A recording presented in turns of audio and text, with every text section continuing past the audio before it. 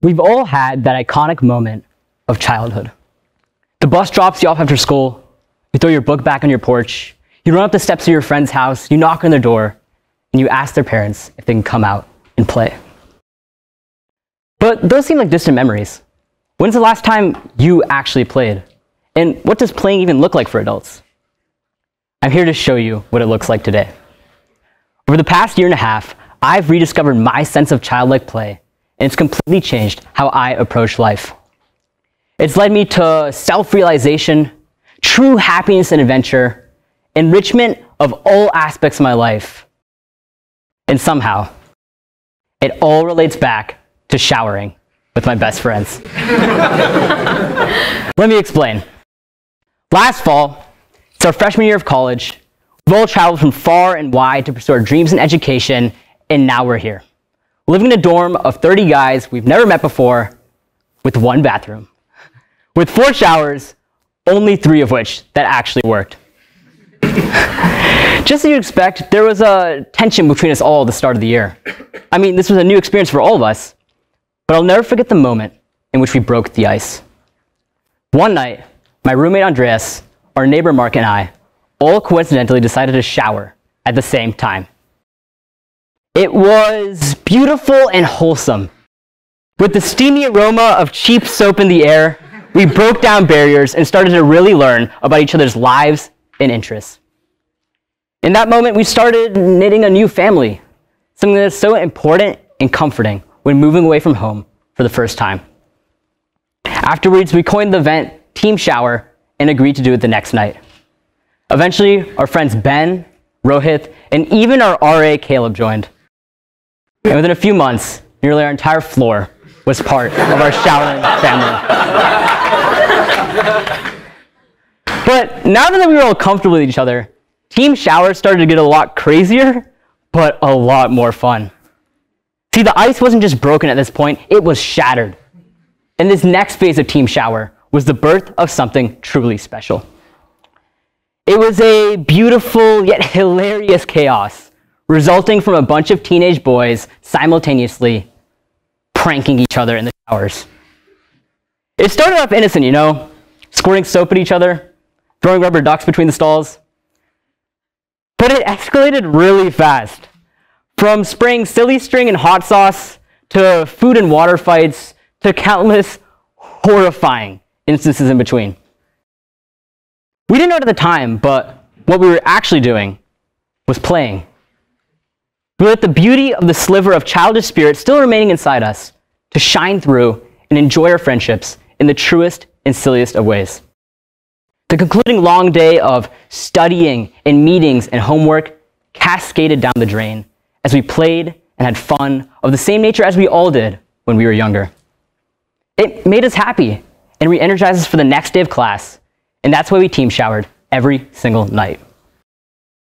Now, to some of you, this idea of barbarically pranking each other in the showers might sound awful, and rightfully so.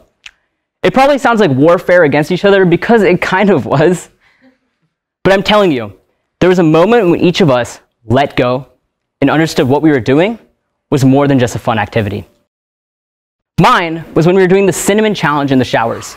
And I ended up spitting cinnamon out all over my body, which induced a massive rash. So there I was, right?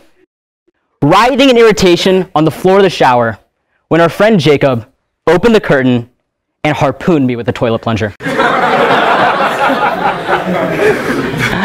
See, the old me would have freaked out over the pain and lack of cleanliness, but in that moment, I let go.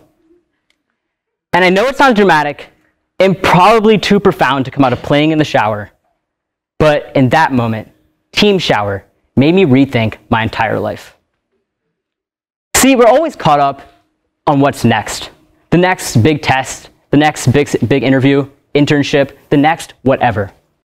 In that moment, Team Shower made me let go of what's next and focus on what's happening now. And what's happening now is I just got stabbed by a toilet plunger and we're all hysterically laughing about it. I realized what truly matters to me in my heart is playing with my best friends. We realized that this team showering we had created was nothing more than an environment for us to be silly and spontaneous while reaping the enrichments of childlike play. This is how we began our arc towards finding true happiness, but this is also where it gets really crazy. See, because when you were playing with your friends as a kid, say you were playing pirates, you created imaginary adventures for yourself to go on. You boarded enemy ships, battled against krakens, and conquered the 7 seas. You didn't just stay on your fictional ship and pretend to swab the deck. So we knew if we were to truly use Team Shower as our form of play, we'd have to create an adventure for ourselves. A goal. A conquest. Our goal was to shower in every freshman dorm before the end of the year. In 7 months removed from that campaign, I stand here today and can safely and proudly say that we didn't even come close. Not at all. But in typical TED Talk fashion, that's not the point. See, because when kids play together, it's not whether about they accomplish these goals or not. The only measure of success of playing is, did you have fun? And I'm telling you, there is nothing more fun than spontaneously summoning an army of your friends to take over a random dorm's bathroom. But better yet might be the people we met along the way. Because don't get me wrong, we made a lot of enemies in different dorms as we conquered and aped around in their showers. But every now and then, we would find a Billy. See, Billy's dorm was the very first one we hit along our conquest. After we left, his floor mates were furious with the mess we created in their showers, and they had every right to be.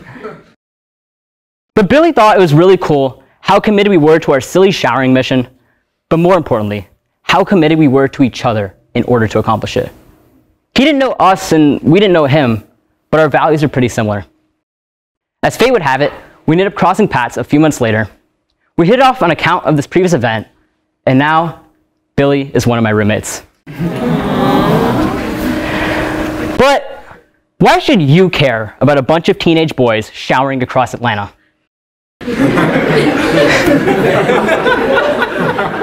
See, even if you're not into playing in the shower, and I honestly hope you're not, okay?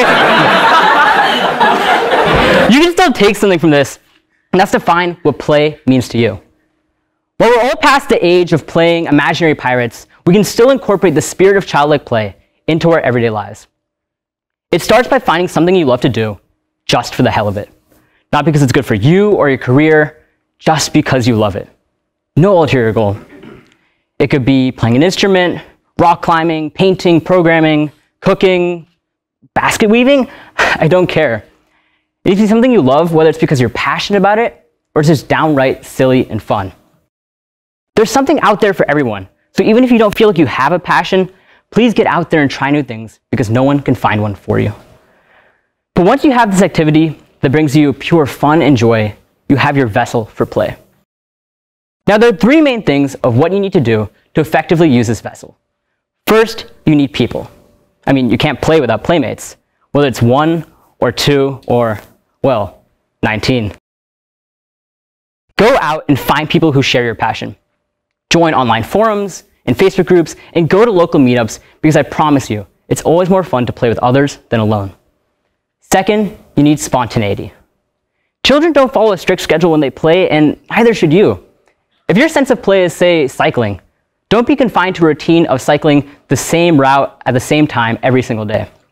You're never going to meet new people, see new things, nor have new experiences that way, and those are some of the biggest joys of playing. Instead, be spontaneous. Cycle whenever you can. In the morning, at night, during your lunch break. Randomly pick different routes and trails. This will lead you towards finding adventure. But how you truly find adventure is by establishing your goal. Something crazy and outlandish, like showering in every freshman dorm. If you're that cyclist, maybe it's to race in 10 different countries before you retire. Or if you're a musician, maybe it's to perform at a different gig each month. These goals aren't an end-all be-all. Their point is just to give you direction and dare you to get out there and share your sense of play with society. Even if you don't accomplish them, you will have immeasurable fun along the way. And just like we found Billy, you will meet and befriend amazing people who share your values through your journey. Your goals can change too, and that's okay. I mean, ours had to change. We no longer live in a freshman dorm together with communal showers. We realized what play meant to us was more than just team showering. It's as simple as doing crazy and ridiculous stunts together. Although our showering days are now behind us, we've used our playtime to work towards some of our new goals, such as setting up a mass electric scooter charging operation, creating our own clothing brand, forming a band, and on warm and sunny days, selling fresh burgers and steamed clams. The point is to be fluid with it. This is supposed to be a playtime anyway. Your goals can change. What you use as a vessel for play can change. There are no rules. The only mandate is that you should be able to go out and play every week while chasing some goal you set for yourself. As a result, I guarantee you will feel happier and re-energized as a result of enjoying the subtleties of life that come from these new experiences. Now, don't get me wrong, you can't just spend all your time playing. You still need to focus on your responsibilities and studies and career. You need to get back to work. But all work and no play makes Jack a dull boy. And if you don't get that reference, you're too young to look it up. And that's coming from a 19-year-old, so it's pretty sad. The point is to invigorate your work, you must take time to play, even if it's only for a few minutes a day or a few times a week. Having these breaks of pure fun and enjoyment are so crucial to preventing stress, burnout, and deteriorating mental health. Not to mention that they open the door to limitless new possibilities, people, and experiences out there for you, because at the end of the day, that's what life's about. While studies and your career are undoubtedly important, life is about chasing your passions with the people you love. And to the people I love, all my friends who have shaped this ridiculous journey, thank you from the bottom of my heart.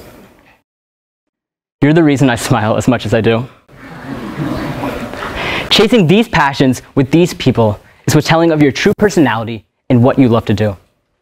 It's how you can really learn about yourself, and embodying these principles to the idea of playing has led me to true happiness and adventure. I may not be able to stand here today and claim victory on our team shower conquest, but I can stand here today and claim that this journey over the past year and a half has been the first time I've been truly happy with my life and accepted myself as a person. It's such a beautiful and liberating feeling, and I hope some of the things I've said here today can help you all achieve this internal peace as well.